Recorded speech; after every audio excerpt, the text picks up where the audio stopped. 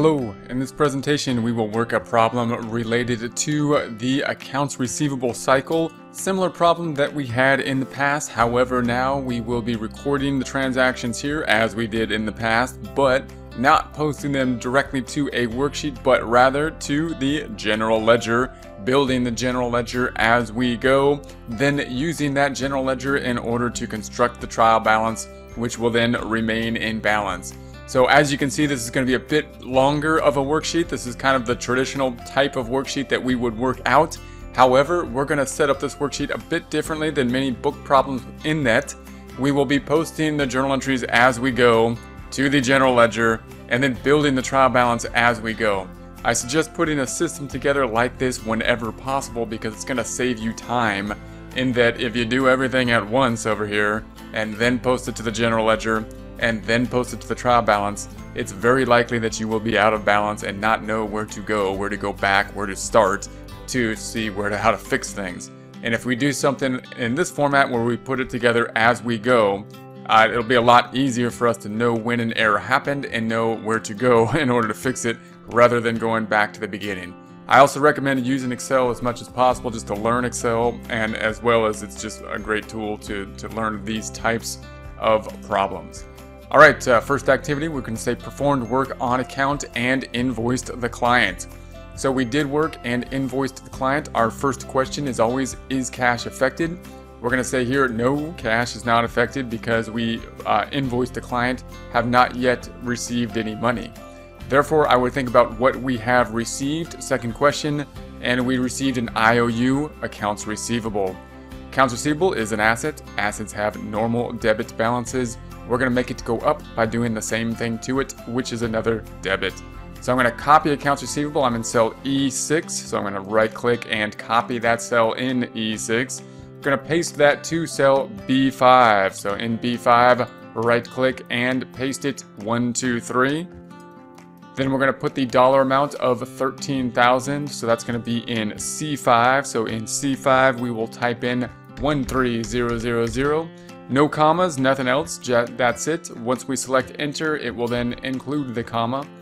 Then we're going to put our cursor in D6. We know that we will then credit something. I'm going to do this with a formula, that formula being negative of this number. That'll take the 13,000 debit in cell C5, multiply it times -1 in essence, and flip the sign. So I'm going to represent the credits. We're going to represent credits with brackets or negative numbers in Excel, and in this case in the credit column as well. Then we just need to know what this account will be. Why are people going to pay us 13,000 in the future? Because we earned it. We earned revenue. And therefore we're going to have the revenue account down here, revenue or income. I'm going to copy that. We're going to put that over here right below in B6, right click and paste it 1, 2, 3. Then we're going to double click right before the R and space 3 times, indent that 3 spacings for the indentation. Now we know that we credited the revenue because we debited the accounts receivable, but if we think through it, we're going to say revenue has a normal credit balance. Revenue only goes up, customers pay us, we don't pay customers, and therefore we will do the same thing to it, which in this case is another credit. So that we can double check that we are crediting that account 2 different ways. Now we can post this. Remember that this is the general journal, this whole sheet. This is the journal entry that we posted into the general journal.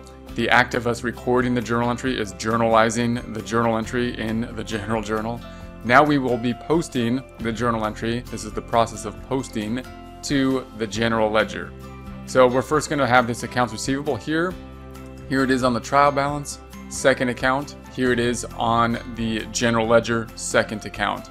So we are in the debit side. So here's accounts receivable, debit side. It's in cell J16. We will use a formula to record this. Highly recommend using formulas because it will tie your worksheet together. So in J16, I'm going to say that equals, and then just point to this 13,000 there. That's going to make this amount go up by 13,000. It will also pull that total over here to the trial balance, and it will of course put us out of balance by that 13,000. So there we have that. Then we're going to post the other side, revenue. It's in order, the accounts on the trial balance: assets, then liabilities, then equity, then revenue. So revenue is going to be over here a bit. Therefore, I'm going to try to make this a bit smaller so we can see more of this big spreadsheet in one page. I'm going to use these bars down here. You could hold down Control and scroll down. I'm going to use this icon so you can see what I'm doing. And I'm going to take it down from 130 to 120. And now you can see at 110, we can see the revenue. Remember, it's in order: assets, liabilities, equity, then revenue. We over here have a credit to revenue. Therefore, we're going to credit revenue over here. So here's the revenue account. We're on the credit side, and we're just going to be right here in cell S9. S9. S9 will say equals. Then I'm going to point to this 13,000. Once I select enter, it's going to increase this amount to 13,000 credit direction. That amount will also pull over to here in the revenue, put us back in balance, and we'll have net income of 13,000. So there we have that, 13,000 here, 13,000 there, back in balance. Net income's at 13,000. Net income calculated as revenue minus expenses. Remember that this is revenue and we're seeing it as a credit. So that credit means we have net income. This isn't a loss. We're not working with kind of a plus and minus income statement. We're working with a debit and credit income statement. And here the credits are greater than the debits. Next activity, we said B, receive cash on account for work performed in the past. Note, I just updated the worksheet a tad here. So this is going to be the 13,000. 13,000 is going to be B, meaning we received cash on account for work performed in the past, 13,000. And we're going to say our first question, is cash affected? We're going to say yes, we received cash. Keyword here being received. Remember that you might get mixed up with this terminology in that we see both the idea of received cash and on account. And when you see on account, you might just think, hey, that means cash is not affected. It means something else like receivable is happening. And that would be the case like it was in A. But in this case, of course, both of those things are happening, meaning accounts receivable is happening and the cash is happening. And it will be able to think that process through if we first think about the cash. So just the idea that we have received cash will tell us that cash is going up. So we're going to say cash is an asset, cash has a debit balance. We need to make it go up, so we're going to do the same thing to it as its normal balance, which is a debit. So I'm going to copy cash. I'm going to make this a bit larger too. I'm going to scroll back down here, back to our plus arrow, back to 130, scroll back over. So I just copied cash and I'm going to put that here in cell B8. So right click and paste. There we have that. The amount then is going to be that 13,000 again, 13,000. And if we debit something 13,000, we will credit something for 13,000. I'm going to do that with our formula negative of that cell. There we have that. Now we just need this amount here, or this account here. And that account, you would think if we got cash from a customer, you would think revenue, but clearly we had already recorded revenue in the past, that being the time that we earned it, that therefore the time that we recorded under the revenue recognition principle. So this time we're actually going to credit the receivable, of course. The receivable having 13,000 in it, representing people owing us money. Now they have paid us, therefore that receivable needs to go back down to 0, representing the fact that people don't owe us money anymore. So I'm going to copy that. I'm going to put that on the bottom in cell B9, right click, paste 1, 2, 3. We're going to double click in front of the A and indent 3 times on the spacebar and enter. Now we know we're going to credit the receivable because we debited the cash, but we want to think through it, double check it. We know that the receivable has a debit balance. We know that it needs to go down because people paid us and they no longer need to have an account representing that they owe us. Therefore, we will do the opposite thing to the receivable as its normal balance, that being a credit. Then we'll post this. Remember, this is the journal entry we journalized in the general journal, which we will now post to the general ledger. So we have cash up top. That's going to be the first one. That's our first account on the trial balance. Our first account on the general ledger. We debited it over here. Therefore, we are going to put it in the debit side over here in cell J9. Equals. Highly recommend using formulas here. We're going to say equals and then point to that 13,000 in cell C8. You could just type in equals C8 if that's easier as well. You can say equals and then look over here and say that's C8. and do that. And that's going to increase once we select enter. It will increase this cell to 13,000. It increases the accounts receivable to 13,000 and it puts us out of balance by 13,000. The second account is accounts receivable. Accounts receivable is our second account up here and therefore will be our second account down here. We're going to be in the credit side, so I'm on the credit side. We are in cell K17. Remember that you always want to skip a row whenever possible because it really should be in order by date. Some book problems will try to squish everything together and put the credits right next to each other, right next to a debit wherever there's room. But you really don't want to do that because typically a general ledger will be in order by date and each date should have its own line item, so we shouldn't really have a debit and a credit on the same line item. So we are on K17 equals. We're going to select equals and then point to the accounts receivable here in D9. And once we select enter, it should bring this back down to 0. It'll bring that 0 over here to accounts receivable, put us back in balance, no effect on net income. So there we have that. Zeros here, we're back down to just cash and the revenue. That's all that's happened so far during the activity of this problem. Number C, or letter C, perform work on account and invoice the client. So this should sound familiar. We'll go through this a bit quicker here. We're going to say, is cash affected? No. We billed the client, therefore got an IOU, that an accounts receivable account. Accounts receivable is an asset. We need to make it go up. We'll do the same thing as its normal balance. Its normal balance being a debit means that we will then debit it again. Copy and receivable, put it on top in cell B11, right click, paste 1, 2, 3. The amount then 650. We're going to credit something for 650 with a negative of that number. So there we have that. Now we just need to put the account here. Why are people going to pay us 650 in the future? Because we earned revenue. We earned revenue. That's going to be this account, E10. Right click, copy. We're going to put that and paste it in B12. Right click and paste 1, 2, 3.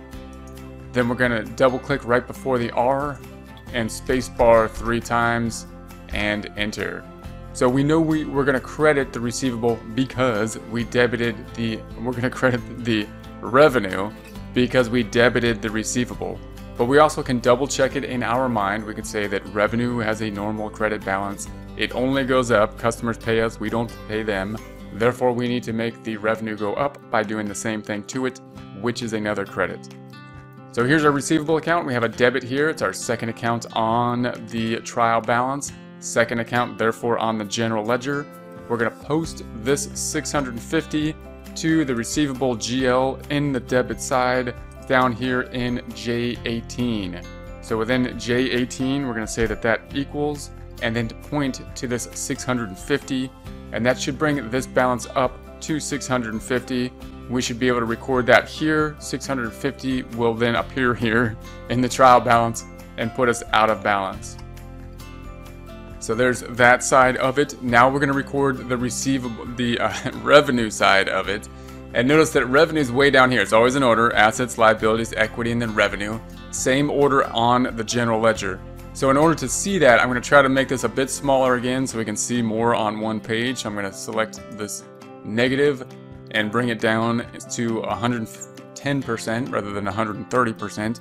As you do this, note that some of the cells might get too small and that means it'll show a bunch of like number signs. If that happens, just make it bigger again and they'll go back away. All that means is the row became too small for the cells, and typically it'll correct itself as you adjust the screen back to whatever the default was that you were working with. Okay, second side, we're gonna have here the credit side is going to be right here in S10. So within S10, I'm going to say that equals, and then point to this 650. Once I select enter, this is going to increase by 650, and it'll also pull that balance over here. It'll put us back in balance, and it will increase net income.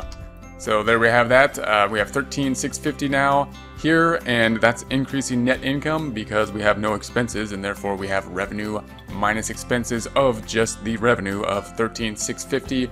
Remember, that is revenue, that is not a loss. Although it has brackets around it, it is a revenue account. Okay, D, perform work on account and received and invoiced the client. Performed work on account and invoiced the client. So same type of activity. Again, we're focusing in on that receivable cycle. So we're looking at that receivable cycle. So is cash affected? We're going to say no. We performed work and invoiced the client. No cash has happened at this time. We're going to say then that we got something. We got an IOU. That IOU being represented by accounts receivable.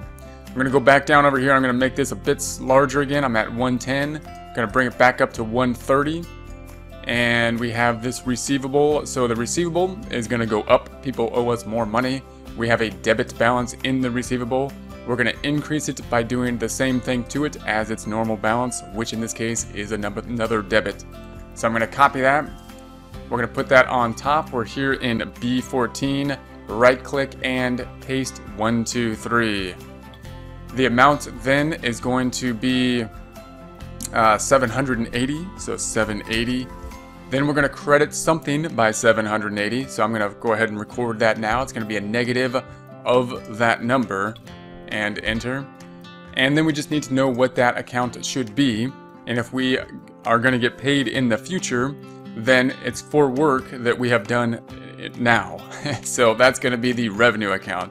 Revenue has a credit balance, and we're going to increase it. So I'm going to copy revenue, put that on the bottom, right click, paste 1, 2, 3, then double click in front of the R and space it 3 times.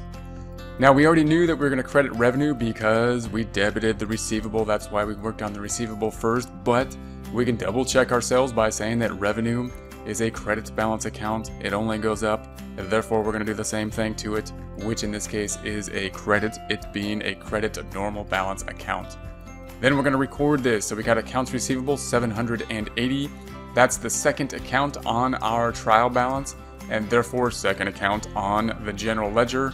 And we're going to just go to the next line down. That is on J19. So we're in accounts receivable. We're on the debit side. We're in line J19, cell J19. And we're going to use a formula, equals, and point to this 780. That's going to bring this balance up 760 plus 780 to 1430.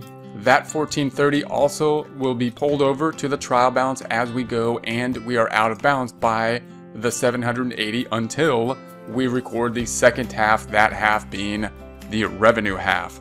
Now the revenue is going to be in order again, so it's in order assets, liabilities, equity, and then revenue.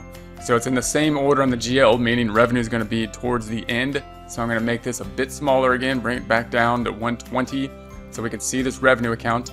Note that revenue only goes up in the credit direction. We don't see any debits in the revenue account. There are no credit and debits in the revenue account unless something funny happened. So we're going to say that the revenue is a credit here, and therefore we will put it on the credit side here in cell S11 and say equals, and then point to this 780. Once we select enter, it's going to increase this side here. It will pull that amount over to the trial balance over here and put us back in balance. So there we have that. We're at 14,430, and net income now has increased to 14,430. Last transaction, I'm going to make this a bit larger, back up to 130 over here. Going to scroll over to the left-hand side, and we are now on E. Received cash on account for work performed in the past. So first question, is cash affected? And we're going to say yes. It said received, therefore we received cash. Note again that it also says on account, which is probably might be triggering in your mind. Hopefully at some point it's going to be triggering accounts receivable, which might make you think that cash isn't affected. But remember, this is the second transaction, so both the receivable and cash will be affected. So let's start with cash as always, and we're going to say cash has a debit balance. We got more of it, therefore it's going up. How do we make something go up? We do the same thing to it as its normal balance, which in this case is a debit. So I'm going to copy cash, Gonna put that on top right next to the E here, right click and paste 1, 2, 3. The amount will then be 650. And then we're gonna credit something for 650. I'm gonna do that with a formula, negative of the cell, taking that cell, flipping the sign for a negative 650. We're then gonna say, what are we gonna credit? What account? We just need this account now. Now, you would think maybe revenue, since we got money for work we have done, but we did the work in the past and had already recorded the revenue up here. Therefore, we're not going to credit revenue, but accounts receivable. We are decreasing the receivable. So I'm going to copy the receivable. We're going to put that down here in B18, right click, paste 1, 2, 3. We're going to double click in front of the A, space 3 times. And we know that we credited the receivable because we debited the cash and therefore must have credited the receivable. If we think through it, then we would say, well, receivable represents the money owed to us. Now we have two people basically owing this money. Later on, we'll work with a subsidiary ledger that will tell us exactly who those two people are. But we can tell that it happened from these two different transactions. So we probably have two different people that owe us money there. Now one of those individuals from this transaction has paid us, and therefore the account representing people owing us money should go down. So this is a debit balance. We're going to make it go down by doing the opposite thing to it, which in this case is a credit. Now we just need to post this out. So cash is here. It's the first account here, first account on the general ledger. So we're in the cash account. We are going to credit cash. So we're going to go to the next line. I'm sorry, we're in the debit side. It's a debit to cash, debit cash. We are in cell J10. I'm going to say equals, and then point to the 650. That 13,000 will then go up by 650 to 13,650, which will then be pulled over to the trial balance as well. Then we're going to credit the receivable. So here is the receivable. We're going to credit the receivable account down here. It's the second account on the trial balance, second account on the general ledger. We are on the credit side of it, therefore we're going to be in the credit column, and we're going to be down here in cell K20, where we will say equals, and then point to this 650. That's going to bring this balance 1430 down by 650 to 780. That 780 will then be pulled over to the trial balance, and it'll also put us back in balance at this point. Note that if we look at the receivable account here, we'll see kind of the story of the receivables. This is what a receivable account will basically always look like. We're going to have, we invoiced the client, and then we received a check. And then we invoiced the client, and we received the check. We invoiced the client here, have not yet received the check. So note that the invoice and this check receipt may not be right next to each other in date, such as this. But that will typically be the pattern we should see. We should see invoicing and then payments being received. Note also, however, that we might be invoicing and then receiving like installment payments or something like that, which could make the picture look a little muddier. But note, whenever we look at the receivable side of it, we're going to have both debits and credits. The debits represented work we did, us billing the clients, usually with the documentation of an invoice, and then credits representing payment, usually in the format of checks we have received for work done in the past. That's going to be the typical thing you will see in the receivable cycle. If we look at the revenue side of things, note that there's typically less activity in revenue than, of course, the receivable, because the receivable is going to have twice as many transactions, one for the billing or the invoicing, and one for the receipt of the check. But the revenue account only goes one way. Notice it's only going up in the credit direction. You're not going to see any debits in the revenue account, not until we close it out. And that will typically be the case and what we will see within the general ledger of the revenue account. So note that these general ledger accounts are telling kind of the story. They're telling the history by transaction broken down to each individual account. And then that story is being condensed to one number that is then shown on the trial balance, and then we can basically see that we can tie all that out, all those ending balances, to zero in a similar way. So this is kind of condensing the data that is being found on the general ledger to just the ending balances of all the GL accounts.